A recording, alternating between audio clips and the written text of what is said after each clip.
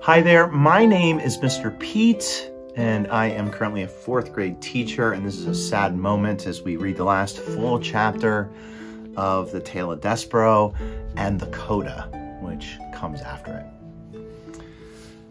It looks like Despereaux's won. Roscuro is going to get to eat soup. The princess has forgiven him, even though she doesn't like him. They're all going up to the banquet hall to eat soup. And everybody's forgiven their anger and their hearts are fixed. But let's see what happens here, because we still have some unknown. Chapter 52, Happily Ever After.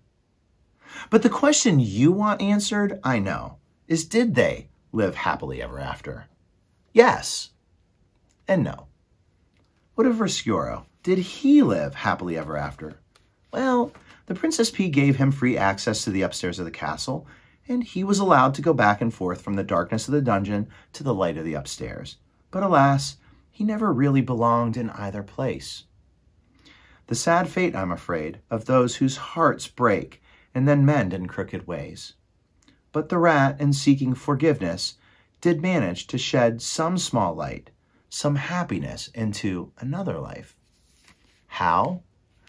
Roscuro, reader, told the princess about the prisoner who had once owned a red tablecloth, and the princess saw to it that the prisoner was released, and Roscuro led the man up out of the dungeon and to his daughter, Megarry. Meg, as you might have guessed, did not get to be a princess, but her father, to atone for what he had done, treated her like one for the rest of his days. And what of Despereaux? Did he live happily ever after? Well, he did not marry the princess, if that is what you mean by happily ever after. Even in a world as strange as this one, a mouse and a princess cannot marry. But reader, they can be friends. And they were. Together, they had many adventures. Those adventures, however, are another story. And this story, I'm afraid, must now draw to a close. But before you leave, reader, imagine this. Imagine an adoring king and a glowing princess, a serving girl with a crown on her head and a rat with a spoon on his, all gathered around a table in a banquet hall. In the middle of the table, there is a great kettle of soup. Sitting in place of honor, right next to the princess, is a very small mouse with big ears. And peeking out from behind a dusty velvet curtain, looking in amazement at the scene before them, are 4 other mice. Mon Dieu, look, look, says Antoinette. He lives, and he seems such the happy mouse. Oh, forgiven, whispers Lester. Cripes, says Furlough, unbelievable. Just so, says the Threadmaster Hovis, smiling. Just so. And reader, it is just so, isn't it? The end. Sorry, it's dusty. Oh.